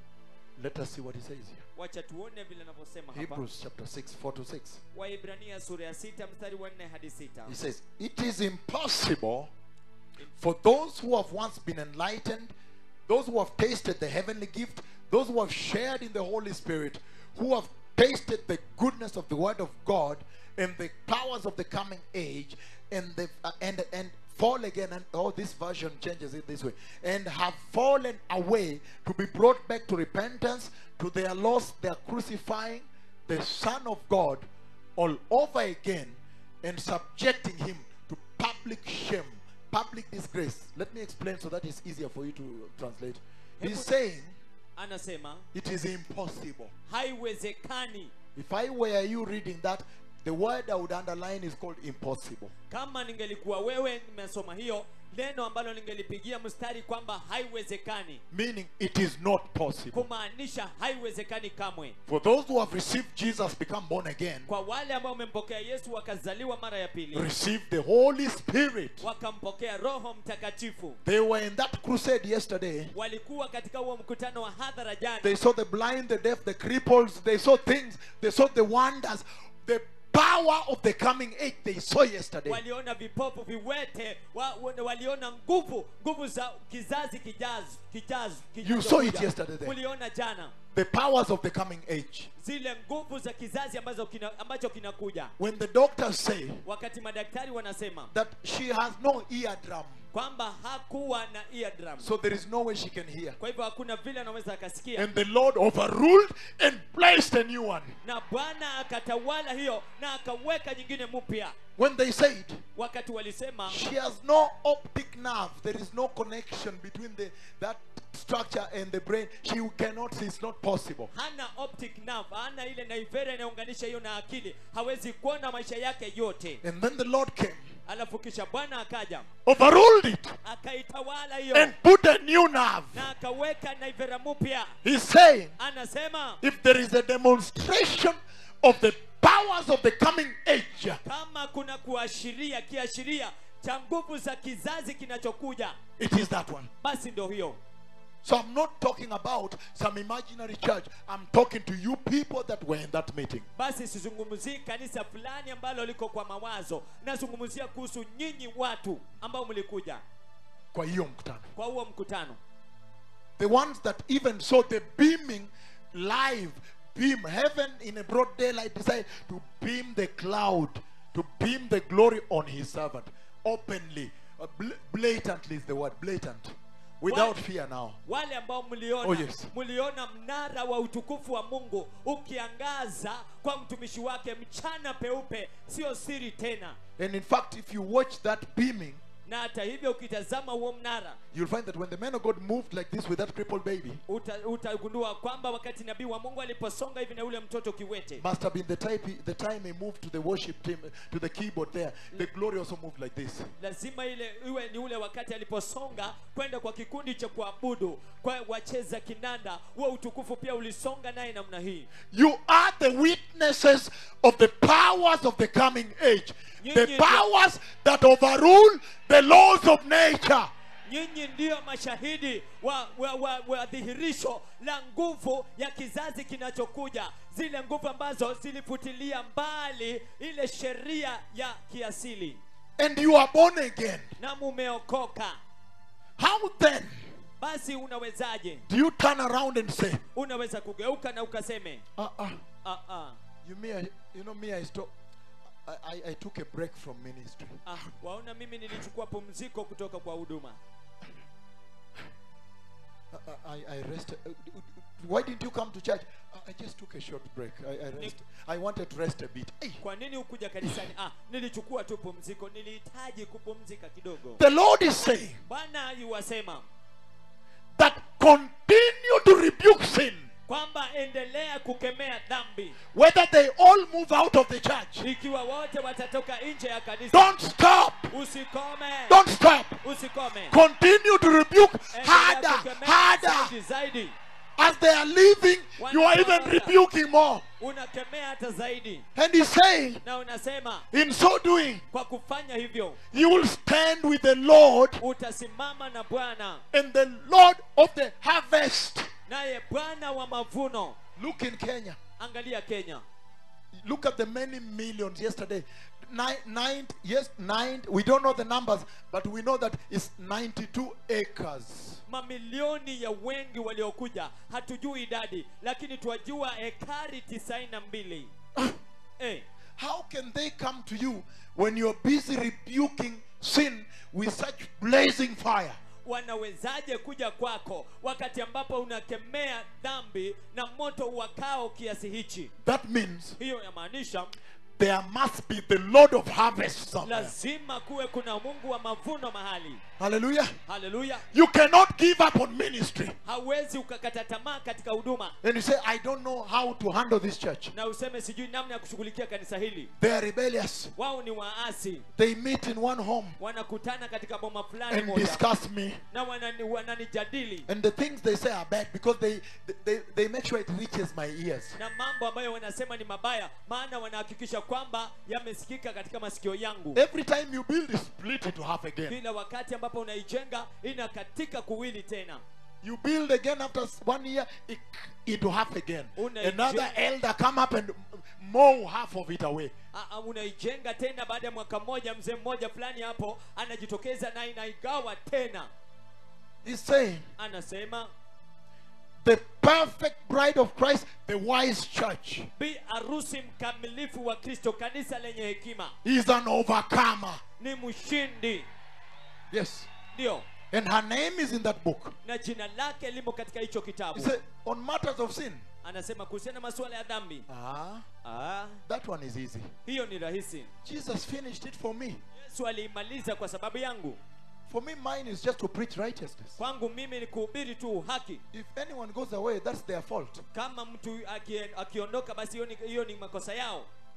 But to meet in a house, lakini kukutana katika nyumba, to start to blaspheme you, kuanza kukupaka tope, to abuse you and defame you, kukutukana na kukupaka matope, and then your heart is broken, alafu moyo wako unavunjika, and your wife wants to kill you on Sunday in the church, na mke wako anataka kukuua Jumapili kanisani, she's asking, anauliza, why are you destroying a beautiful church? ni kwa nini unaharibu kanisa la kupendeza? And then you should answer her back. Alafu lazima umujibu, say, honey, kusema mpenzi, please stay out of this. tafadhali kaa kando ya hii. Allow me to sort it out with the Lord. Uniruhusu nikabane na Mungu. Allow me to sort this out. Uniruhusu nikaimalize hii. She said, but so and so's family is not here. So and so is also not here. They have joined the other church. So and so. Yeah? Anasema fulani wa fulani, jamii ya fulani wa fulani hawako hapa, wameungana kanisa lingine. Whether I stand and I preach one person, I will continue rebuking sin. Yes. That is what the Lord is saying. He's saying, an overcomer you must be. Lazima uwe. But to give up ministry, lakini kukata tamaa katika huduma, and start writing novels, na kuanza kuandika majarida, and doing other things, na kufanya mambo mengine, and doing talk show in different TV networks, na ukifanya maonyesho fulani katika runinga tofauti, selling your novel, ukiuza majarida yako, which is not even Christian anymore, ambayo hata si ya Kikristo tena, and you are telling people you want to go to Hollywood and make movies. na unasema, unaambia watu unataka kwenda katika Hollywood. Those are your prophets. That's what they do. Hao ndio manabii wenu, hicho ndicho wanafanya. The church of Christ is an overcomer. Kanisa la Kristo ni mshindi. That's what he's saying here. Hicho ndicho anachosema hapa. So you rather make sure you understand that right. Kwa hivyo afadhali ukaelewe hiyo vyema. As a feature, as an identity. Kama kipengee, kama kitambulisho, so that you may enter the kingdom of ili God. kwamba ukapate kuingia katika ufalme wa It's Mungu. better you enter the kingdom of God. Afadhali ukaingia ufalme wa Mungu. With that single family, they are even poor, they cannot support your church. Na hiyo jamii moja hata ni maskini fukara, hawawezi wakasimama na kanisa lako. Than to enter hell. Kuliko kuingia jehanamu. With 10,000 members. Na washirika 10,000. Who are going to hell with you. Ambao wanakwenda jehanamu na wewe. It's a hellish church. Hellish. Ni kanisa la jehanamu. They are hellbound. Wao ni wa kijehanamu. They are giving you a heck of a time. Wanangoja tu muda. They don't want righteousness. Hawataki uhaki.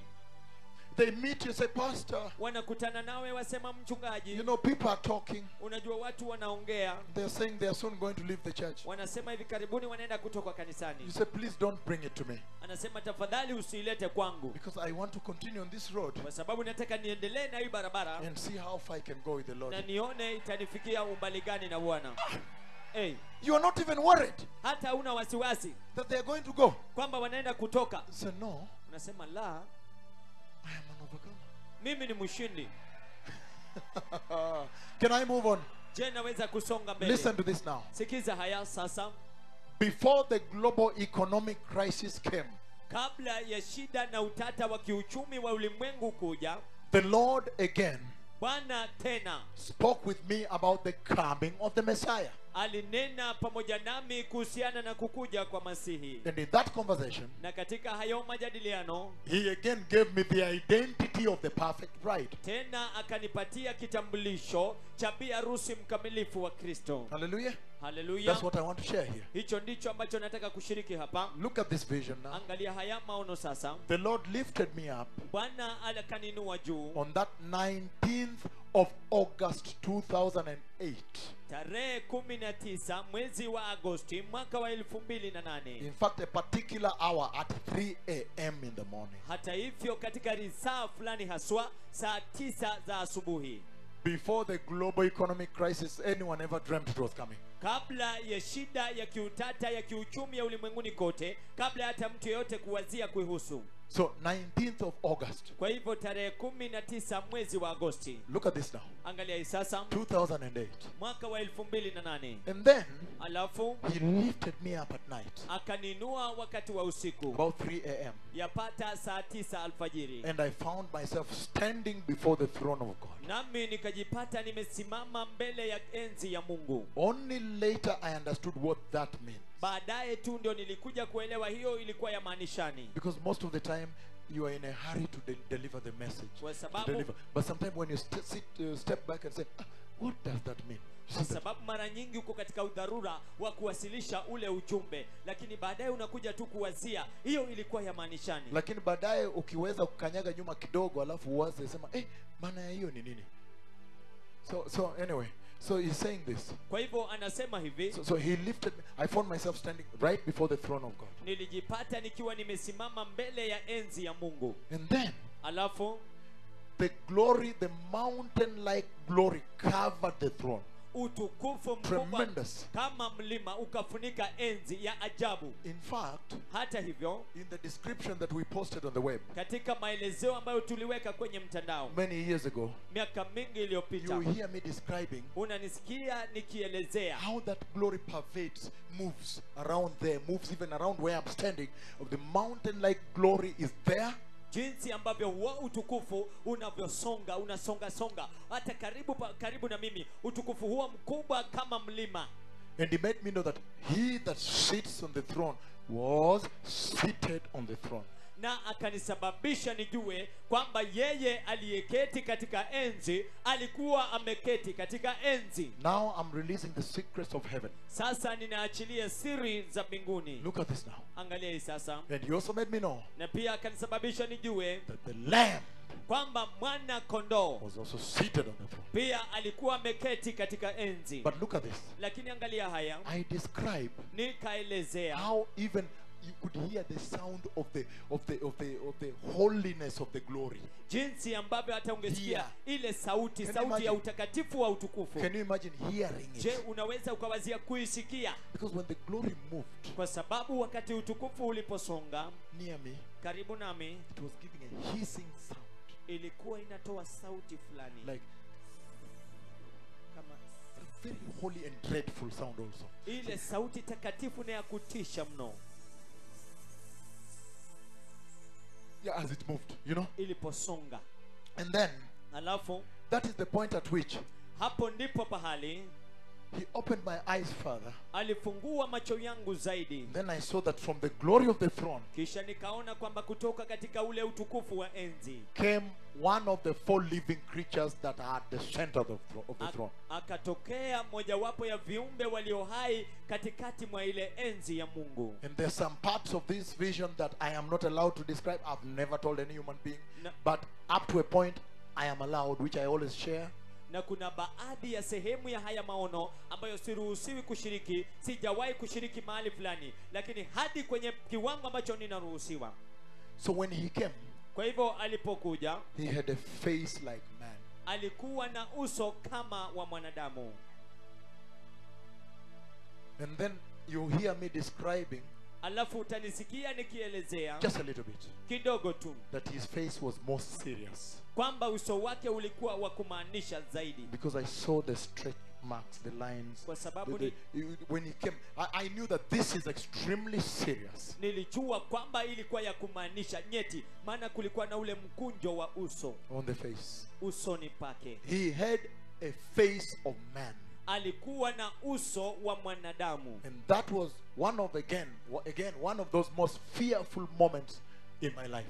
Na huo ulikuwa mojawapo ya wakati wa kuogofya mno maishani mwangu. And the Lord, you know, the Lord of course sets me up with them. na unajua Bwana ananiweka pamoja na wao. So the Lord Kwa hivyo Bwana released him to come to me. akamwachilia aje kwangu. It was dreadful. Ilikuwa ya kutisha mno. And I see the human face on him. That's what he has. Na naona uso wa mwanadamu kwake. And very, very glorious and holy face. Na uso wa utukufu na mtakatifu mno. Then when he came, Alafu alipokuja, now only later I understood what the Lord wanted to do. ni baadaye ndipo sasa nikaelewa kile ambacho Bwana alihitaji kutenda. God the Father wanted me to identify him. Mungu Baba alitaka nikaweze kumtambua. So when I go out to give the prophecy, I know which number he is. Ili kwamba ninapoenda nje kutoa wa unabii, nikajua yeye ni nambari gani. And so Na hivyo he comes anakuja up to almost a meter from me. baada ya tu umbali kama mita moja After hivi. he's sure that I've identified his face. Baada ya kuhakikisha kwamba nimetambua uso wake, His human face. uso wake wa kibinadamu. Then he turned around. Kisha akageuka. There is a silence there again. Kuna unyamavu pale tena. There's one whole motif, a domain there that is silent, Kuna muda kitambo ambao ni wa unyamavu, which I'm not allowed to share. I've never shared. ambao siruhusiwi kushiriki, sijawahi kushiriki. But he turns around Lakini yuageuka and he goes back to the glory of the throne. na anarejea katika utukufu katika enzi. And when he enters there, Na anapoingia pale, I see him release the black horse. ninamuona akimwachilia farasi mweusi. Follow me on this.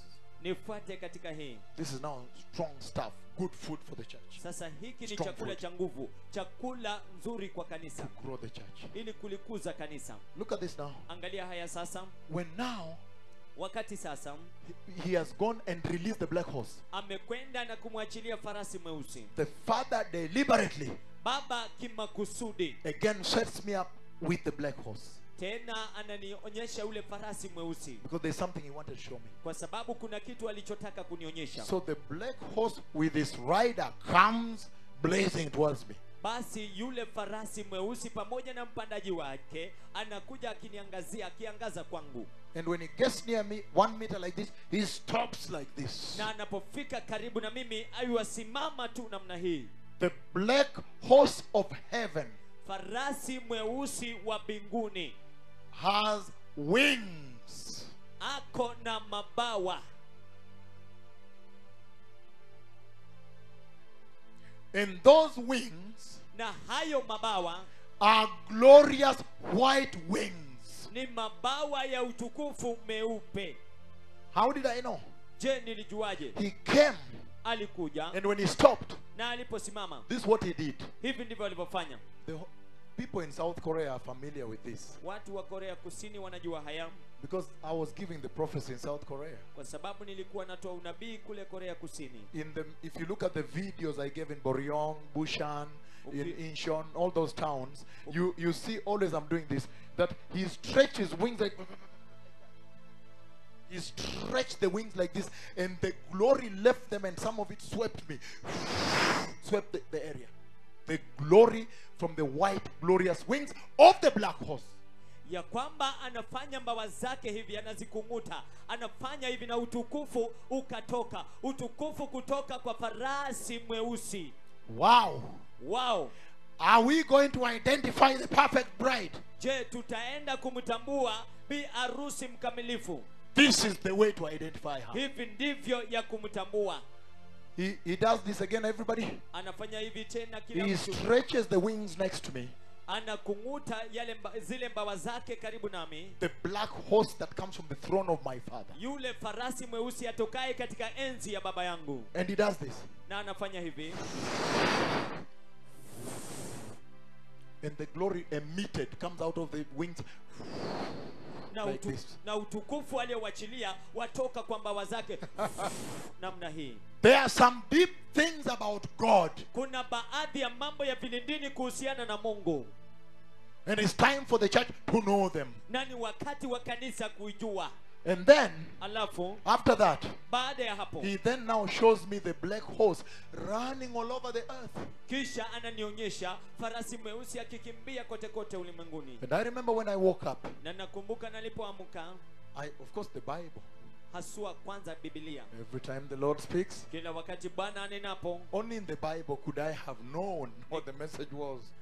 Hallelujah. Ni kwa Biblia tu ningalijua ujumbe ulikuwa nini. And then of course we are going to read it now. Alafu hata hivyo tunaenda kuisoma. But when I went to the book of Revelation chapter 6, Lakini nalipokwenda kitabu cha Ufunuo mlango wake wa 6, then I understood. kisha nikaelewa. We are not reading yet. Hatusomi bado. Then I understood why he brought the creature close to me to identify his face, that he may go back and release the black horse, that I may know his number and his role.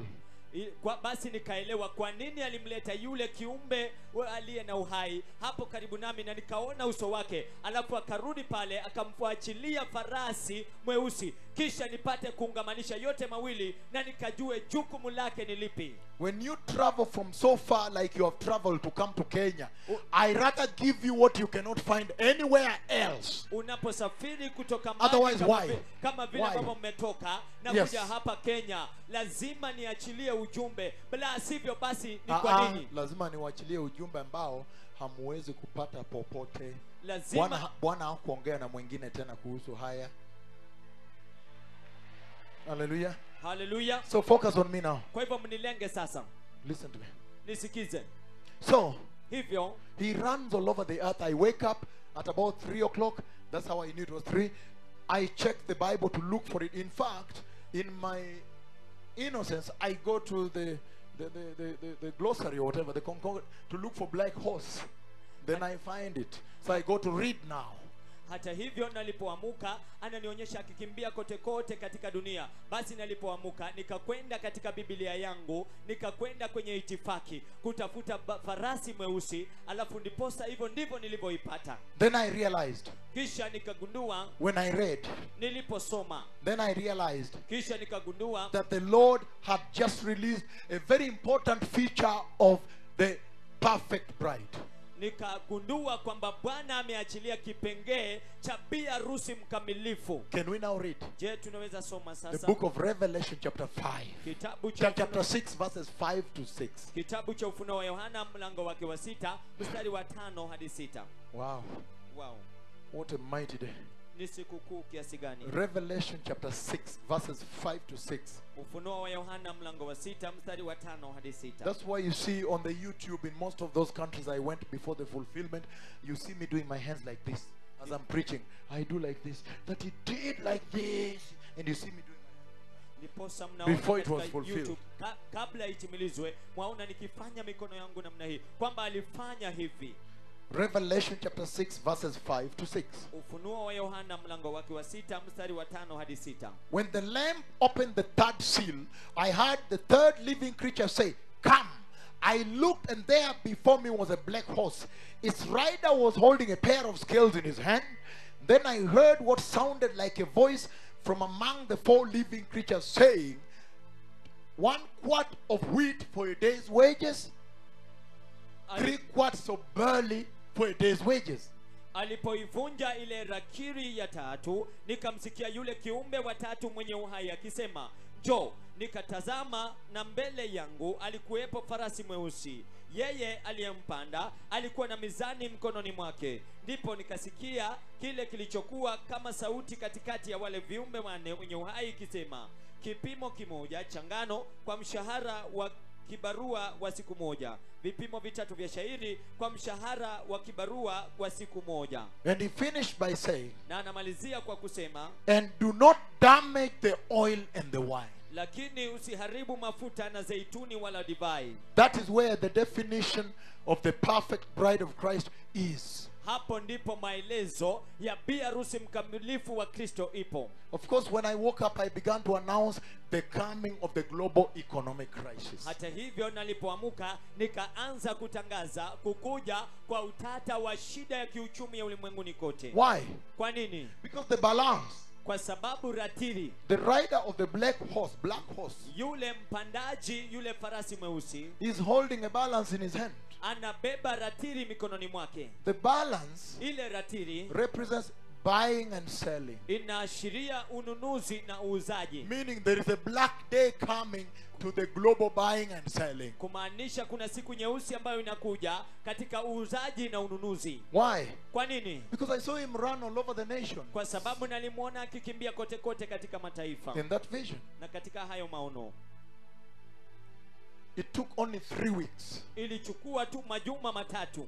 And then, Alafu because first of all, when I said, kwa sababu when I said in the prophecy, global economic kwa crisis. sababu kwanza kabisa naliposema katika unabii shida ya utata ya uchumi ya ulimwenguni kote, The shock was, mshtuko ulikuwa how can you give such a humongous global prophecy? How about if that's too big? How about if it does not fulfill? unawezaje kupeana unabii mkubwa kiasi hicho ya ulimwenguni kote, na je kama hautatimia? Even me, as I kept giving, I said, wow, but that's too big a prophecy. Hata mimi nilipokuwa nikiutoa nilikuwa nasema lakini huo ni unabii mkubwa sana. It took only 3 weeks. Ilichukua tu majuma matatu. And one single twinkling of an eye like this. Na kufumba tu na kufumbua jicho namna hii. And the stock markets Na soko la hisa crashed from New York all the way through Europe into Asia. ikaporomoka kote kutoka New York kote mpaka Asia, Until it even shocked me also. hadi ikanishtua pila. And then you heard about the freezing of the credit lines and everything that became a big issue. Alafu mnasikia kule kukomeshwa kwa credit lines na mambo kama hayo yote, ikakuwa utatanifu kote. Okay, now Sasa that the prophecy was said kwamba unabii ulisemwa and then fulfilled, alafu ukatimilizwa, what is the message the church? How do we use that to identify the perfect bride? ujumbe ni upi kwa kanisa? Tunautumiaje kutambua bi harusi mkamilifu wa Kristo? How is that helping us to see an insight, to be able to see and say, oh, that's the perfect bride, this is not? Tunawezaje kutumia hiyo na kujua huyo ni bibi harusi wa Kristo na huyo siye? Okay, focus on me now. Basi mnilenge sasa. Inside that prophecy is the secret of God. Ndani mwa unabii kunayo siri ya Mungu. Look at this. Angalia haya. There is the physical aspect of that prophecy. Kuna kile kiashiria cha kiasilia cha huo unabii. And the spiritual consequence of that prophecy. Na athari za kiroho za huo unabii. That's why I kept saying it's a double tire prophecy. Ndio sababu nasema ni unabii wa kuwili. Look at this now. Angalia haya sasa. When you look at life in Israel, unapoangalia maisha kule Israeli, I'm talking about Israel ancient. nazungumzia Israeli ya kale. Even now, by the way, Hata sasa hata hivyo, it's not any different, only that the scales have been scaled up, different now. hakuna tofauti, The levels are different, but they're the same structure. vile viwango ni tofauti, lakini mitindo ni ile ile. Look at this now. Angalia haya sasa. Israeli, the wealthy people, watu wale matajiri used to live on the hills walikuwa wakiishi kwenye milima because they threw the garbage down.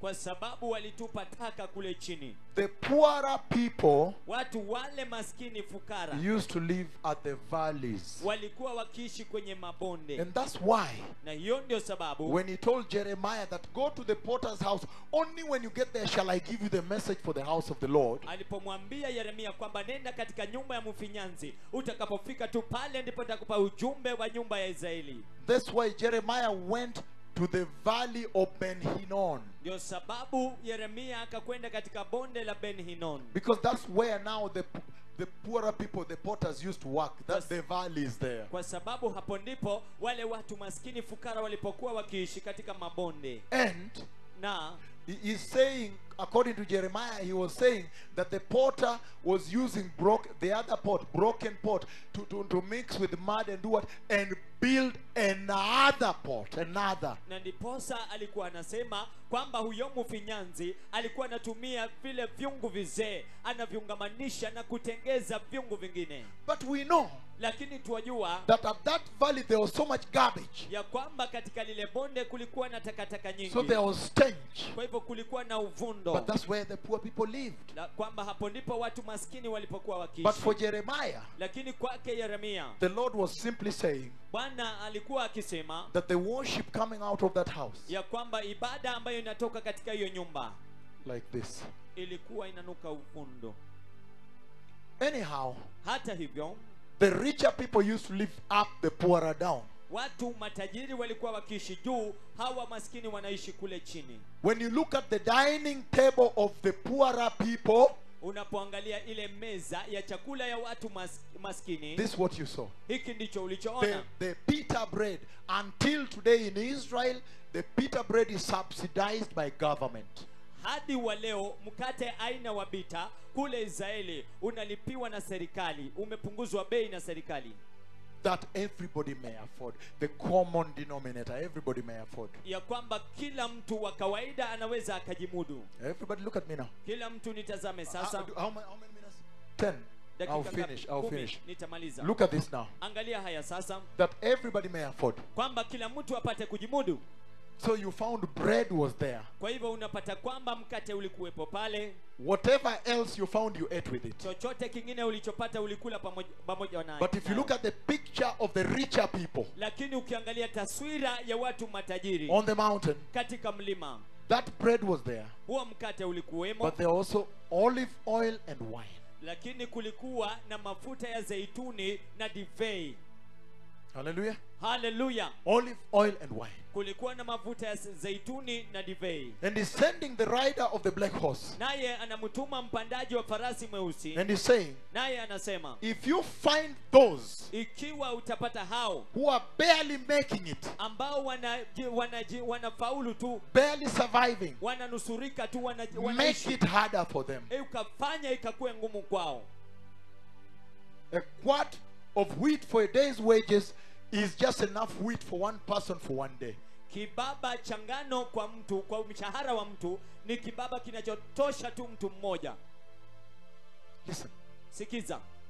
But if you find those whose dining table looks like oil and wine, please do not damage it. Preserve them. Lakini ukipata wale ambao meza zao zafanana kama divei na mafuta, tafadhali ukawahifadhi, usiwaangamize. Just hold on for the guests, please. I know some of you have listened to some of these sermons. Listen. Listen. The oil. Mafuta. The oil represents the flow of the anointing of the Holy Spirit. Mafuta inaashiria mtiririko wa upako wake Roho Mtakatifu. So in other words, the Lord was saying, I'm releasing the rider of the black horse, but when you go down there, you'll find two types of congregations. Kwa maneno mengine Bwana alikuwa anasema, namwachilia farasi mweusi, lakini utakapokwenda kule chini utapata aina ya kusanyiko mara mbili.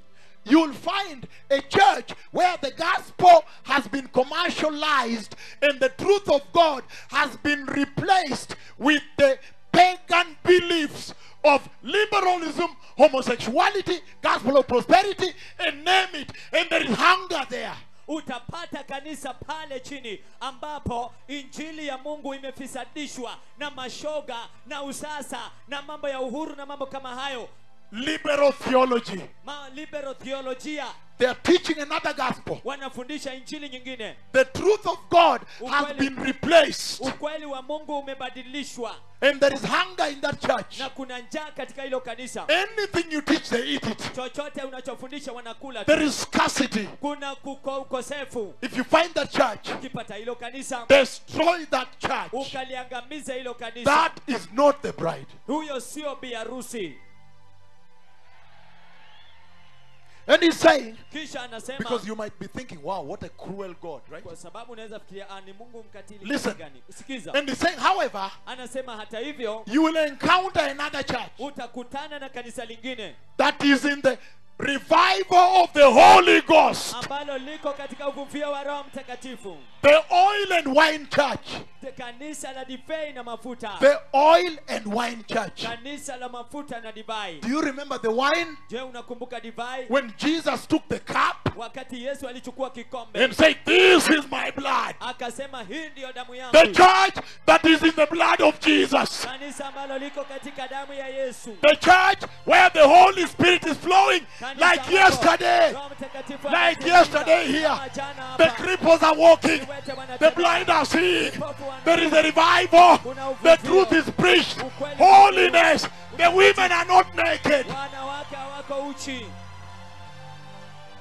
He says, anasema when you meet that church, unapokutana na hilo kanisa, preserve her. That is the bride. huyo ndiye bi harusi. And Jesus said Na Yesu akasema in Matthew chapter 25 katika Mathayo 25 that the wise virgins, kwamba wanawali wenye they hekima bear the jar of oil. wanabeba ile birika ya So the Lord is mafuta. saying Kwa hivyo Bwana anasema that the churches in your countries kwamba makanisa katika nchi zenu need to wake up now yanahitaji kuamuka and sasa ask yourself, na kujiuliza mwenyewe, are we the church je, sisi ndio kanisa where the gospel has been commercialized, ambapo injili imetiwa ulimwengu, where ambapo there is the doctrinal error kuna mafundisho mabaya and decay, na muozo, and then anything goes? alafu chochote kiweza Or are kufundishwa? we the church Kama sisi ni kanisa that embraces repentance ambalo linakumbatia toba and holiness, na utakatifu, and the flow of the anointing comes na mtiriko wa upako unakuja as they are preaching the blood of Jesus? wanapohubiri damu ya Yesu. Hallelujah. Haleluya.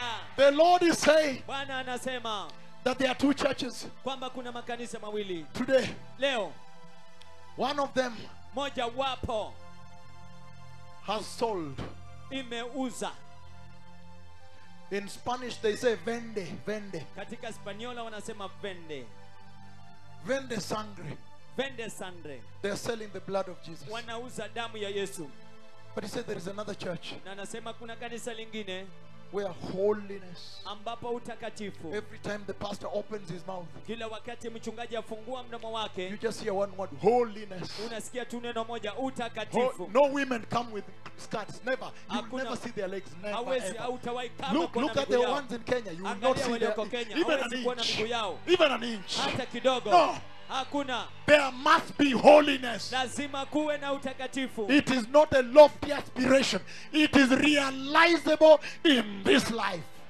Sio katika kuinuliwa, inagundulika katika haya maisha. As we prepare to sign off, Tunapojiandaa kutoka hewani, to go off air, kutoka hewani, I want to say this. nataka niseme haya. Listen to me. Nisikize. The Lord has identified the bride. Bwana amemtambua bi harusi, And he's saying the bride na anasema bi harusi is covered by the blood of Jesus. amefunikwa na damu ya Yesu. Because the pastors are preaching the blood, Kwa the sababu blood, the wachungaji blood, wanahubiri damu, the blood, damu, the blood, damu, the blood all the damu, time. damu wakati And he's wote. saying Na anasema that church hilo kanisa has the Holy Ghost revival. liko na uvuvio wa Roho Mtakatifu. You see many deaf ears have opened. Unaona masikio mengi ya viziwi Many yamefunguka. cripples have gotten up and are walking. Viwete wengi wamesimama na They wanatembea. are not selling fake miracles like in Nigeria, in Hawauzi- America, and wherever. Hawauzi Never. miujiza bandia kama vile Marekani na Nigeria na kote kote.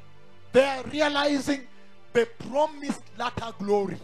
Wanagundua ile ahadi ya utukufu wa nyakati za mwisho ulioahidiwa. They are not teaching some wisdom tricks of financial positioning in the financial marketplace. No. No.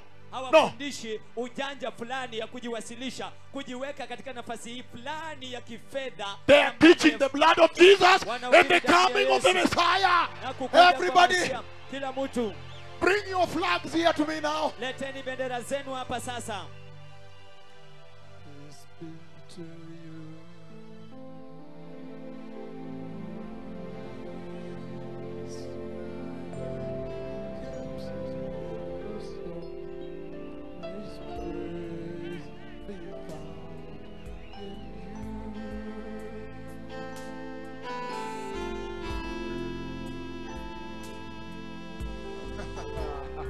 Surely the Messiah is coming. Kwa hakika Masihi anarudi. Next year we'll see you. Mwaka ujao tutawaona.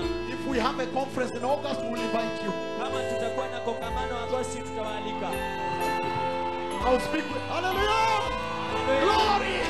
Utukufu. What a mighty 3 days. Ni siku tatu kubwa. What a mighty 3 days. Ni siku tatu kiasi gani? Thank you, NTV. Asante NTV. Thank you indeed. Asante kweli kweli.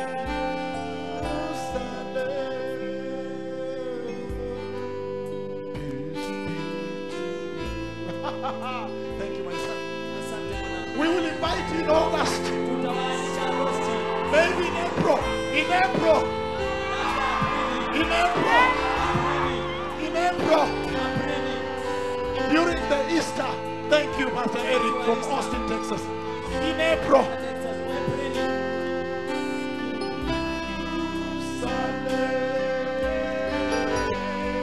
What a mighty joy.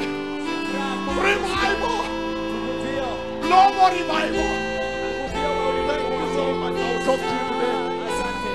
New Zealand, I'm coming. I know the parliament in New Zealand has invited me. I'm coming. Najua bunge la New Zealand limenialika nakuja.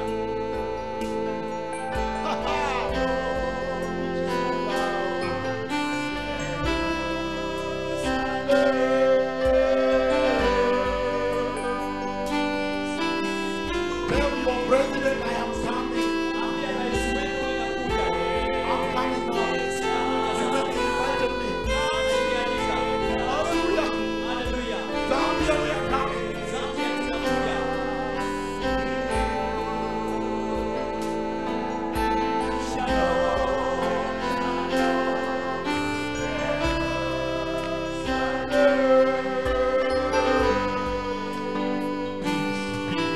In April.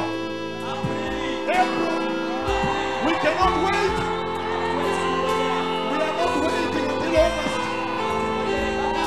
Another 3 days in April. Glory. Global revival. Global revival.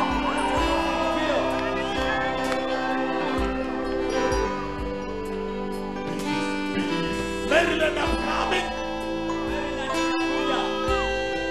We are going to meet tonight. South Africa.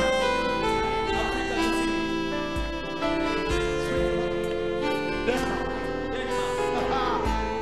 Thank you. Thank you, Finland. Thank you, my son.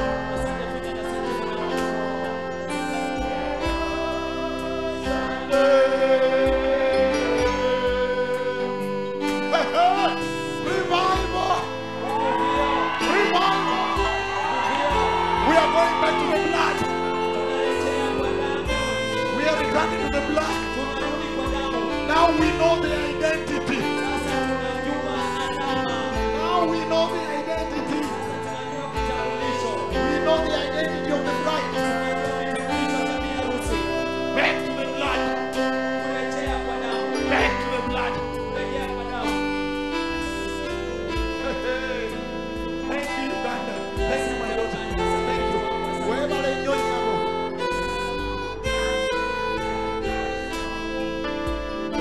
praise be found in you.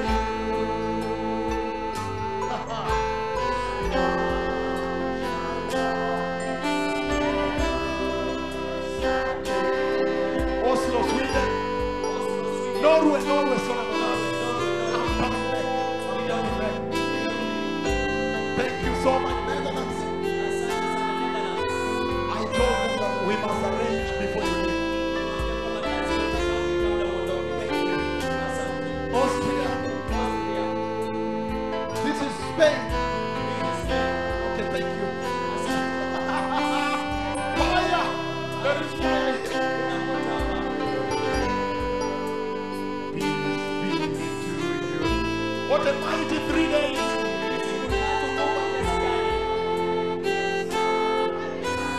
Côte d'Ivoire.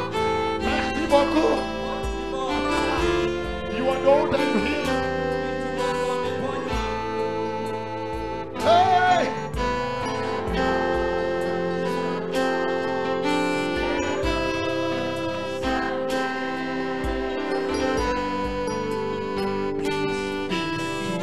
In April.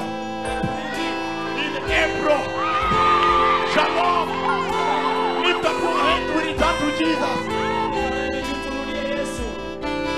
The mighty Jesus.